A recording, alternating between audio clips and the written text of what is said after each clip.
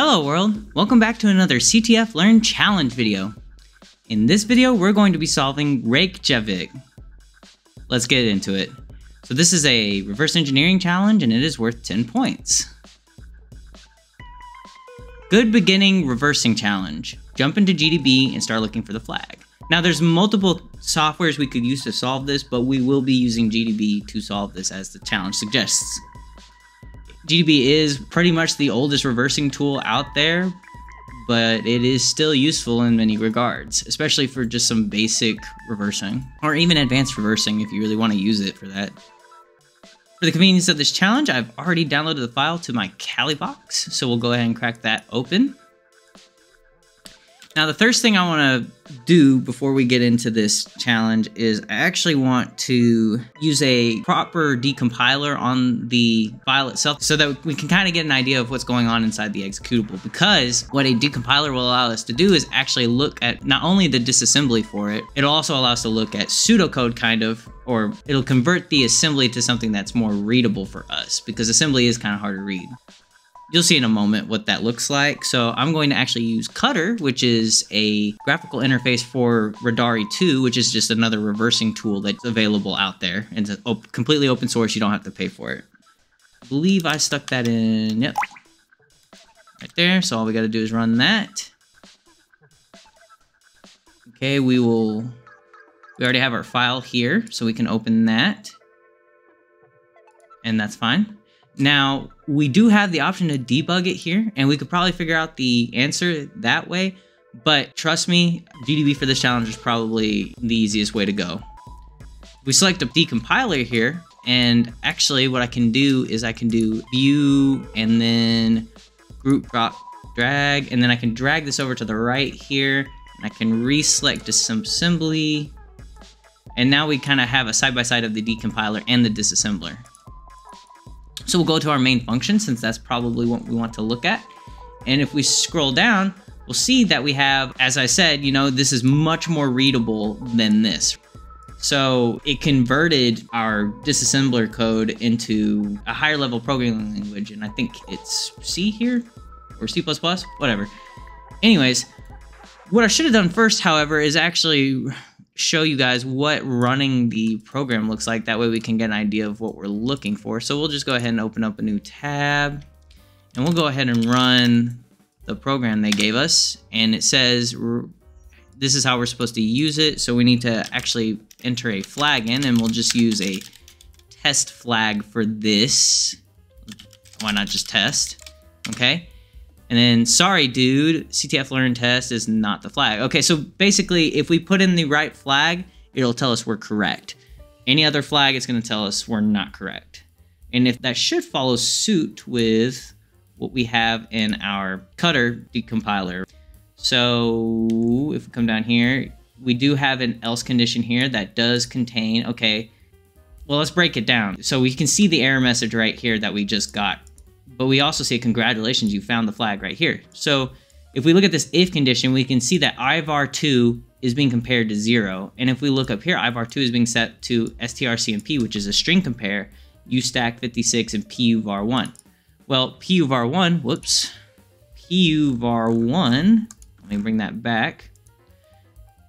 puvar1 is up here, argv1. So puvar1 is actually the argument that we're passing into the executable, right? When we first run it. And so that'll be our flag that we're trying to guess.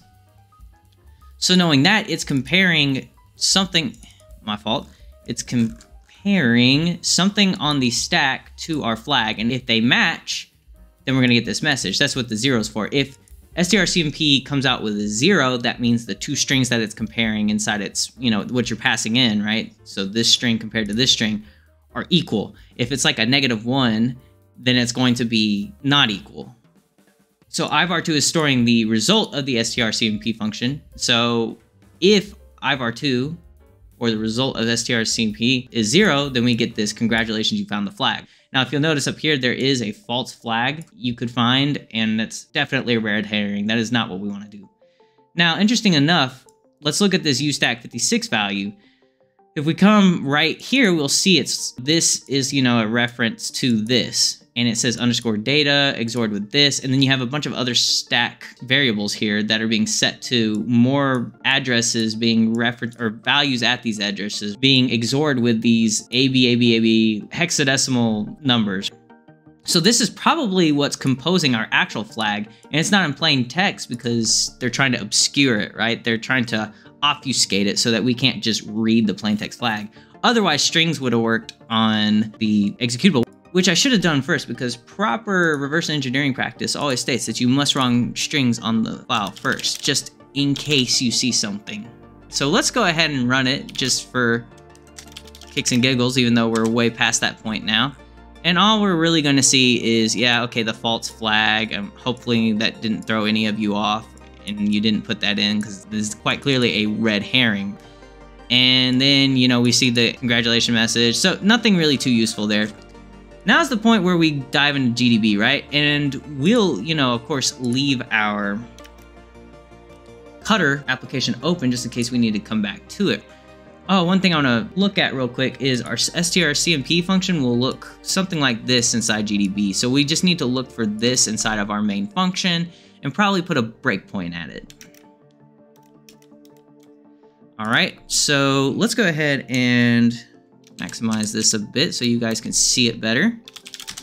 Clear that. Okay, so in order to run GDB, you just type in GDB, but we actually want to have arguments for Reykjavik, right? Otherwise, we could just type in the file name there, but we want args, Ray, and then you're just gonna follow that up by Reykjavik, and then you can put in whatever arguments after that, and it'll read them in as part of the running process.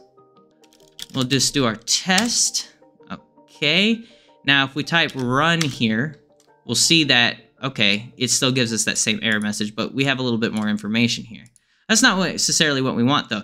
You'll notice that this says GDB Peta, and that's a Python extension that gives it a bit more functionality and more pretty formatting, and it gives you a lot more output and things so that you don't have to find them out for yourself. It does a lot of the grunt work for you, and it prints it out nice and neatly. So that's all it is, and I highly recommend adding it onto your GDB if you haven't done so. So we'll clear so we can see it better, and we'll say start.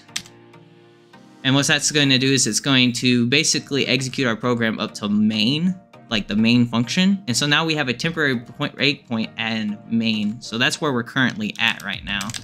So if we disassemble here, we can actually see, you know, something similarly akin to our assembly code here. So why don't we go ahead and just kind of drag this over here so we can see it better. And I'll drag this over here. That way we can kind of match what we're seeing over here with what we're seeing over here. Now, the addresses are different because these are offset from these and these are offset from those. So it's not an exact one-for-one match, but it should be something pretty close.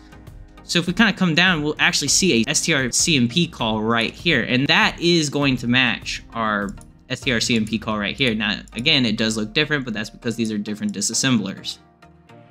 What our interest here is this, because what it's doing is it should have our full flag on the stack that it's comparing there. So we should be able to see it if we breakpoint at it and view the values that are on the stack there, right?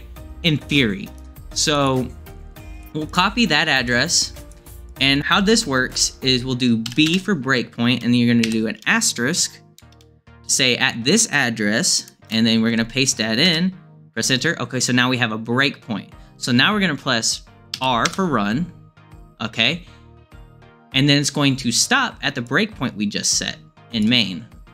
And if we come up here, we can actually see on our stack that it did indeed find the string that we're comparing to for the flag on the stack. And if you come back even further, you'll see that it's in the RDI register. The R references mean this is a 64-bit executable. And that's the beauty of Peta. I don't remember if GDB by itself would have shown you all that. And I don't think it does, but that's the greatness behind Peta, is it will show you all that information, like all the values on the stack and everything. If we didn't have Peta, we'd have to reference each register on the stack and see what each one contains one by one. And that's not, you know, that's not efficient. So luckily, again, Peta can do all that for us. So that will be our flag. I love Iceland. So we're gonna take that and we're gonna come over to our flag and put that in, submit it, and there we go.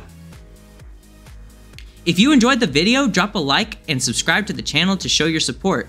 Turn on post notifications to get regular injections of cyber content directly into your feed. Check out our Patreon, join our Discord, and follow us on Twitter. Links in the description box down below. And leave any feedback or questions in the comment section down below. This is Almond Milk. Thanks for watching. Goodbye, world.